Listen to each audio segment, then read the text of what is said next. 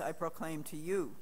The God who made the world and everything in it, he who is Lord of heaven and earth, does not live in shrines made by human hands, nor is he served by human hands as though he needed anything, since he himself gives to all mortals life and breath and all things. From one ancestor he made all nations to inhabit the whole earth, and he allotted the times of their existence and the boundaries of the places where they would live, so that they would search for God and perhaps grope for him and find him, though indeed he is not far from each one of us. For in him we live and move and have our being, as even some of your own poets have said. For we too are his offspring. Since we are God's offspring, we ought not to think that the deity is like gold or silver or stone, an image formed by the art and imagination of mortals. While God has overlooked the times of human ignorance, now he commands all people everywhere to repent, because he has fixed a day on which he will have the world judged in righteousness by a man whom he has appointed, and of this he has given assurance to all by raising him from the dead. Word of God, word of life. Thanks be to God. We read Psalm 66 responsively. Bless our God, you peoples. Let the sound of praise be heard. Our God has kept us among the living and has not allowed our feet to slip. For you, O God, have tested us. You have tried us just as silver is tried. You brought us in to the net and laid heavy burdens upon our backs. You let people ride over our heads. We went through fire and water, but you brought us out into a place of refreshment. I will enter your house with burnt offerings and will pay you my vows, those that I promised with my lips and spoke with my mouth when I was in trouble. I will offer you burnt offerings of fatlings with the smoke of rams. I will give you oxen and goats. Come and listen, all you who believe, and I will tell you what God has done for me. I called out to God with my mouth and praised the Lord with my tongue. If I had cherished evil in my heart, the Lord would not have heard me. But in truth, God has heard me and has attended to the sound of my prayer. Blessed be God, who has not rejected my prayer, nor withheld unfailing love from me. Our second reading is from 1 Peter chapter 3. Who will harm you if you are eager to do what is good? But even if you do suffer for doing what is right, you are blessed. Do not fear what they fear, and do not be intimidated, but in your heart sanctify Christ as Lord. Always be ready to make your defense to anyone who demands from you an accounting for the hope that is in you, yet do it with gentleness and reverence. Keep your conscience clear so that when you are maligned, those who abuse you for your good conduct in Christ may be put to shame. For it is better to suffer for doing good, if suffering should be God's will, than to suffer for doing evil. For Christ also suffered for sins once for all, the righteous for the unrighteous, in order to bring you to God. He was put to death in the flesh, but made alive in the Spirit, in which also he went and made a proclamation to the spirits in prison, who in former times did not obey when God waited patiently in the days of Noah during the building of the ark, in which a few, that is, 8 persons, were saved through water. And baptism, which this prefigured, now saves you, not as a removal of dirt from the body, but as an appeal to God for a good conscience, through the resurrection of Jesus Christ, who has gone into heaven and is at the right hand of God, with angels, authorities, and powers made subject to him. Word of God, word of life. Thanks be to God. I invite you to stand in body or spirit for our gospel. Alleluia, Lord, to whom shall we go? You have the words of eternal life. Alleluia, alleluia.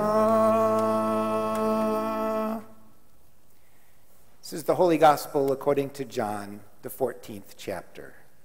Glory to you, O Lord. Jesus said to the disciples, "If you love me, you will keep my commandments. And I will ask the Father, and he will give you another advocate to be with you forever. This is the Spirit of truth, whom the world cannot receive because it neither sees him nor knows him. You know him because he abides with you, and he will be in you. I will not leave you orphaned. I am coming to you. In a little while, the world will no longer see me, but you will see me. Because I live, you also will live. On that day, you will know that I am in my Father, and you in me, and I in you. They who have kept my commandments and keep them are those who love me, and those who love me will be loved by my Father. And I will love them and reveal myself to them." The Gospel of the Lord. Praise to you, O Christ. Please be seated.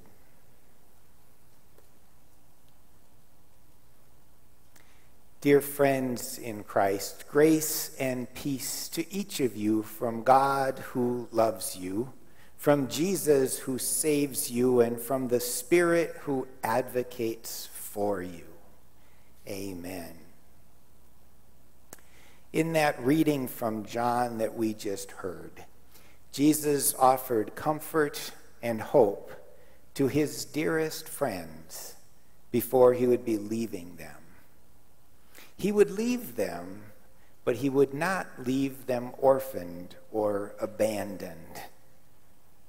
They were sad, they were confused, I'm pretty sure, but they would not be orphaned or abandoned by Jesus.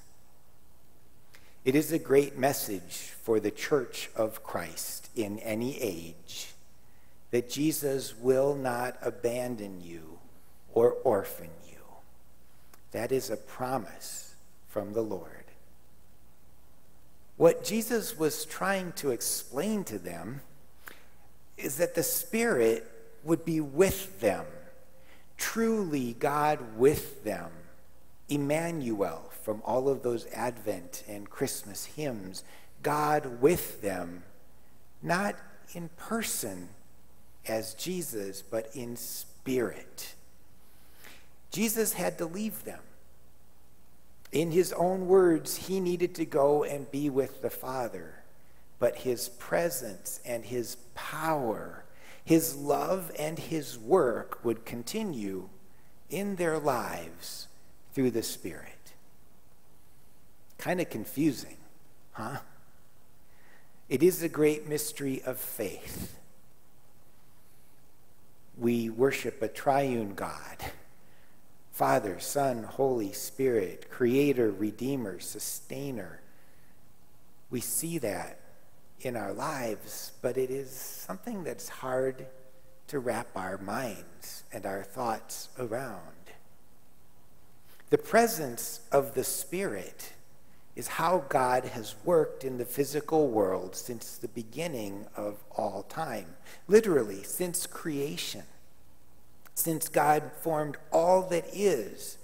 And we hear in that first part of Scripture that God created heavens and the earth, and the Spirit moved. The Spirit moved in creation. That Spirit brings God's creating and redeeming presence into the physical world. That spiritual presence of the one Jesus called Father was in Jesus and in the physical world and in all who believe. In that short passage from John that we heard, Jesus used a very special word to describe the work of the Spirit. And it's a word that I want to spend a few moments focusing on with you today. because it's a word that reveals God's purpose and power to us. The purpose and power of the triune God, Father, Son, Holy Spirit, Creator, Redeemer, Sustainer, that power is contained in this simple word that Jesus used. Some of you probably grew up reading the King James Version of Scripture. It's still a beautiful translation and surprisingly accurate. But in the original King James Version, this word that Jesus used was not translated from Greek. See if it rings a bell. The word is paraclete. Paraclete. The Greek form is parakletos. It means, well, let me read you what the original King James said. Jesus said in that Old English, "I will pray the Father, and he shall give you another paraclete, that he may abide with you forever, even the Spirit of truth, whom the world cannot receive, because it seeth him not, neither knoweth him. But ye know him, for he dwelleth with you and shall be in you." As the King James Version was reprinted, and more people in English started reading the scriptures, all those years back, that word paraclete was replaced with comforter. Comforter. So Jesus promised his disciples not to leave them comfortless, that he would come with comfort. Paraclete is a word that Jesus introduced to his friends, and he did it at a particular time in his life. During that final blessing of his disciples, he did the Lord's Supper, he washed their feet, he gave them the great commandment, and he prayed for them and taught them at length in John's Gospel. And he introduced this word paraclete that only appears in John's writings and appears 4 out of 5 times in the passage that we just heard. Paraclete gives his people, his dear friends, an understanding of the work that he was doing. It means literally called to one's side. Called to one side, or called forth to be alongside with. That's a little bit heavy with prepositions. Called to one's side. Think the way we hear that phrase in English, parallel, right? I look out on these pews and they are all parallel. They are side by side. Paralegal, paraprofessional, working alongside, working with, called to be with. Kletos is the other half of that word, and that means called forth or invited or appointed to be with. So when Bible translators started to translate it, and they kind of needed to, because there's not really, we don't speak like that, and we need the translations. It was usually translated comforter, or in our passage today and in many modern translations, advocate. Advocate. Somebody called to be alongside, who can offer special comfort or advocacy. Both of those words, advocate and comforter, get to the heart of Christ's redeeming work on behalf of God's people. Both of those words help Christ's followers understand his work, and it helps them understand his work even after he ascends and leaves them. The best translation in my mind is advocate. That word shades all of Christ's redeeming work in a legal setting. In a legal setting. It is a legal word. I believe that when we can hear how the Holy Spirit serves this legal purpose for us, then we can more deeply take to heart what God is doing for us in Christ's redeeming work. Jesus said, I will ask the Father, and he will give you another advocate to be with you forever. This is the Spirit of truth, whom the world cannot receive because it neither sees him or knows him. You know him because he abides with you. I am coming to you. I am not leaving you orphaned. Jesus said these things to his disciples while he was still with them.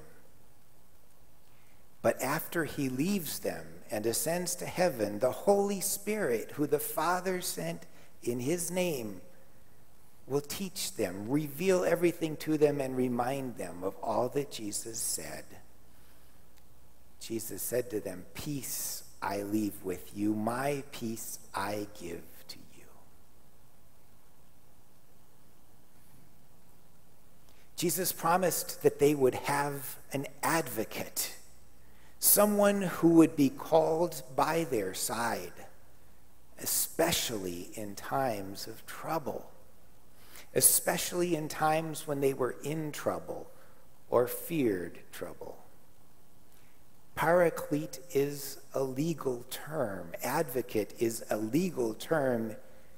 It is someone who advocates for another who has been accused. That's how Jesus wanted the disciples to hear about the Holy Spirit. Now, most of you have probably watched movies or TV shows or read books about courtroom dramas. You can't really watch primetime television most nights and not see something. I think Law and Order is on sometime on cable every single moment of the day. Maybe some of you have had experience in a courtroom. Probably not as the accused. At least I won't put anyone on the spot. But maybe some of you have had that experience. What a comfort it is when you are faced with charges to have an advocate, somebody who speaks on your behalf, an advocate, somebody who argues on your behalf, an advocate, someone who will fight on your behalf for your rights, for justice, and appeal for mercy. What a comfort it is for those accused to have an advocate. Now, later, as the Apostle Paul helped new Christians understand how it works with God, he described how Moses gave the law, but Christ brought mercy and righteousness. There's the contrast. Moses, the giver of the law, a law which accuses us. Christ, the giver of righteousness, who advocates for us, who brings us representation, who speaks for us, who on our behalf makes appeals under that law. Martin Luther made a great distinction between law and gospel, but said all Scripture functions as both law and gospel, simultaneously calling us to repentance and coming in with good news to save us. To save us. All people, Paul wrote, live under God's law. The law accuses us. And all people also live under Jesus, the risen Savior who makes us righteous.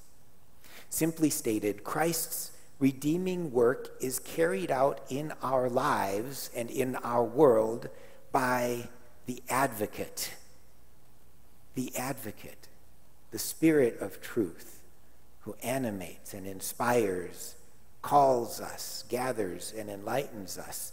The one who advocates for us whom the law accuses, the the one who comes alongside of us in our moment of trial for justice, to make the case on our behalf. We are not ever abandoned to the law, abandoned to a sentence, abandoned even to a tomb of death, but we always have an advocate who advocates for us, with us, alongside us, who raises us to life even when we are under sentence. We are never, ever abandoned to the law. Any charge against us will be met by an advocate, the advocate. Are your hearts troubled? Then you have an advocate. If you're worried about something, you have a heavenly advocate to comfort you, to be alongside you. Are you scared? You have an advocate. That's the promise of Jesus. My peace I give to you, he says, in the midst of promising an advocate. You will not be orphaned. I am coming to you to advocate for you. If you're burdened, if you're carrying a load of cares, you have an advocate. Jesus lives. The Spirit of Christ lives in this world, in each of you to advocate for you. He advocates for your life.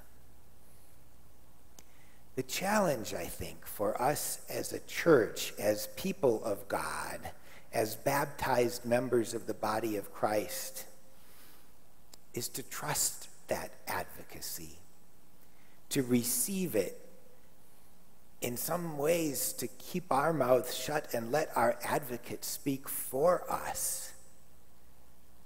But the challenge is also that as that advocate lives in us, that advocate also lives through us. You see, the body of Christ is in this world living not just for me or for you, but for all. And the true transformation and the power of Jesus describing the Spirit's work as an advocacy work is that we are empowered to advocate for one another, to walk alongside and be with each other. That can make all of the difference, friends. That can make all of the difference. What an honor, what a privilege, what a hard burden sometimes. But you are not orphaned. You are not alone.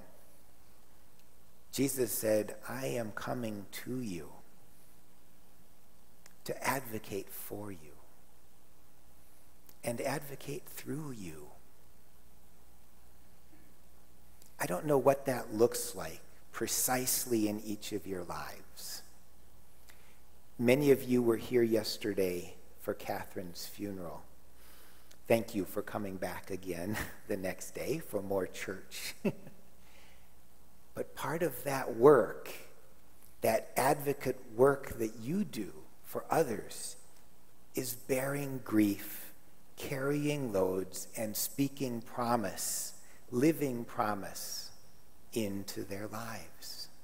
Trust me, your presence here yesterday mattered. At a moment of grief and a moment of death, your advocacy by being here and standing for life, joining them in Christian fellowship so that they do not feel orphaned, your presence matters. And that same presence will matter wherever you carry it, in all that you do and in all that we bring. We offer ourselves, but more importantly, we offer the Spirit who calls us to be alongside. Thanks be to God Thanks be to God.